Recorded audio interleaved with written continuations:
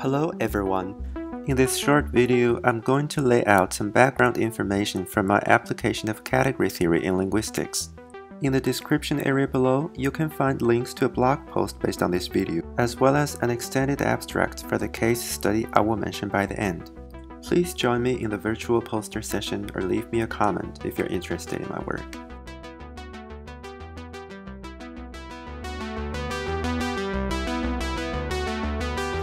So, I will go through 4 points in this video. In the beginning, I will quickly delineate the scope of my research within linguistics. Then, I will introduce my research topic in more detail, which has to do with grammatical types. Next, I will introduce an important observation about grammatical types in human language.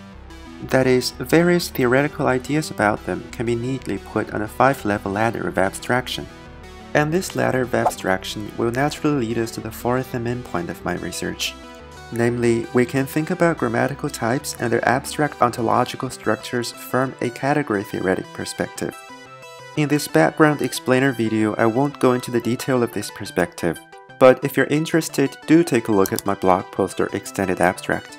In short, my study shows that category theory can potentially help theoretical linguists flesh out the formal details of a number of existing ideas about grammatical types. And it can also help us formulate some interesting predictions about human language. Modern linguistics is a vast field encompassing many subfields. My subfield is theoretical linguistics, which means my job is to observe and explain human language as natural phenomenon. Human language has a bunch of aspects that can be theoretically studied, and my area of study is syntax.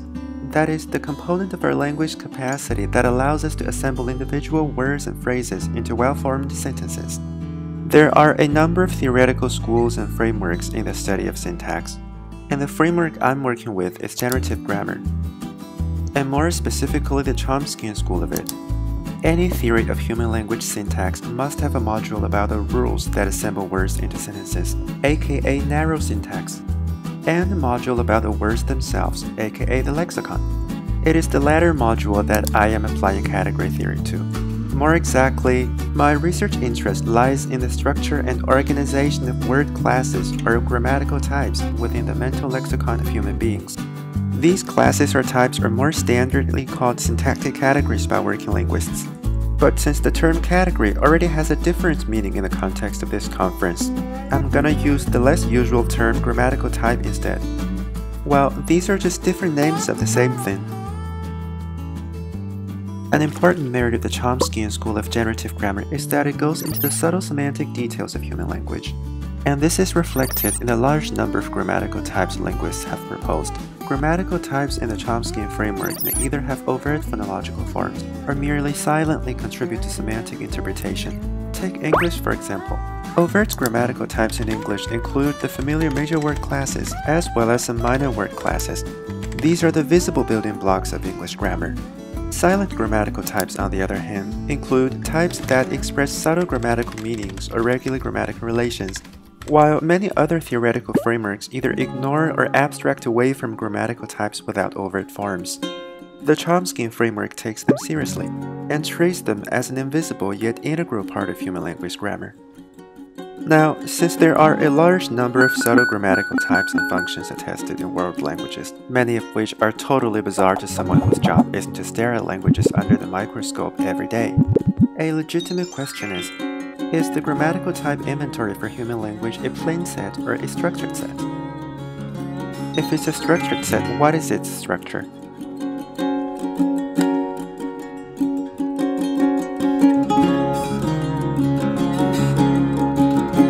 Although no linguistic studies have been dedicated to the detailed structure of the grammatical type inventory, various independently proposed ideas about it present us with an approximate picture. A crucial part of this picture is a structure with multiple levels of abstraction.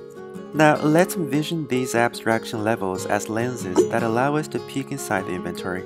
Then our field of vision at each level is different. At the first and lowest level of abstraction, we can see an individual grammatical type at a time together with its internal makeup.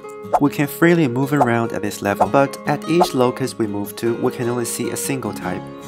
At the second level of abstraction, we can see a particular ordered set of grammatical types at a time.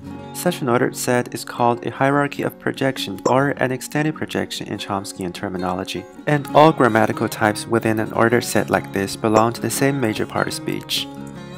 Next, as we zoom out onto the third level of abstraction, our field of vision includes not a single extended projection, but a particular set of them. These are the major parts of speech that together define the structured part of a language's grammatical type inventory. And since different languages may have different grammatical types or even different parts of speech, as we move around at this level of abstraction, what we see are essentially different language varieties. Let's keep zooming out and ascend to the fourth level of abstraction, where our field of vision is no longer blocked by language boundaries. At this level, we can see all possible combinations of extended projections in human language. In other words, we can now talk about all possible natural languages, be it a language as common as English, a language as exotic as that spoken in a remote Greenlandic village, or a language as transient as that representing a particular stage of development in a child's acquisition process. So here we basically have the God's perspective. But that's not yet the end of our ladder of abstraction, because we can ascend higher onto a fifth level. From this level, we can see not only the structured part of human language, but also its unstructured part, which accommodates grammatical types like the logical operators and the purely idiosyncratic roots of vocabulary items. At this highest level, we can reasonably ignore the ontological structures from the lower levels. In the meantime, another kind of structure finally becomes visible to us, namely the structure that organizes all grammatical types of all sizes into a derivation system.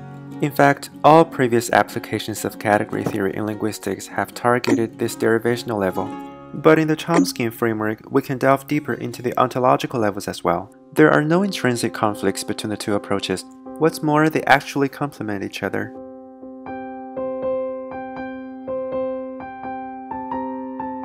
The conceptual tools in category theory allow us to precisely and systematically formalize a bunch of linguistic ideas, which are currently only discussed informally. A biggest advantage and potential attraction of category theory for theoretical linguists is its unparalleled ability and flexibility in dealing with complex systems with multiple levels of abstraction. So, as far as my research is concerned, even though questions at each individual level of abstraction could probably be tackled with other tools, when our aim is to formally characterize the grammatical type inventory as a whole, category theory becomes the most convenient mathematical tool. At the current stage of my research, I haven't resorted to any advanced concepts, but even the most basic ones like object and morphism prove to be very helpful. In particular, the category theoretic perspective allows us to view each level of abstraction from the second level on as a category, whose objects are the structural units at that level, and morphisms are connections across those units. Since not every mathematical configuration is linguistically meaningful, and not every linguistic idea is readily formalizable, much interdisciplinary work can be done here. For example, my submission to ACT 2020 focuses on the third level of abstraction and uses the category theoretic idea of adjunction to rule out a particular kind of grammatical type. A few empirical and conceptual arguments have been raised in the literature against such grammatical types, but the category theoretic perspective offers a rigorous formal argument. While this is only a very specific case in a rather large area of study, it demonstrates the kind of interesting and valuable insights category theory may bring into theoretical linguistics in general and generative grammar in particular. This is the end of my video.